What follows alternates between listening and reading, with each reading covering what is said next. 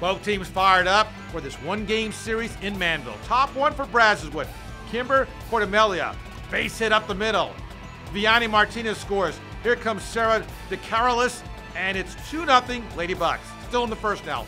Bethany Parlow drives one deep, way back into the gap and left. Kimber Cordemelia scores. So does Morgan Platt. It's 4-0. Then Haley Dunn slaps a base hit.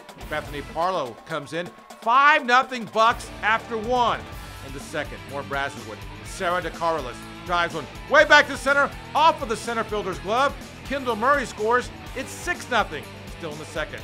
Anna Best. Base hit to right. Haley Dunn comes in, and it's 7-0 already.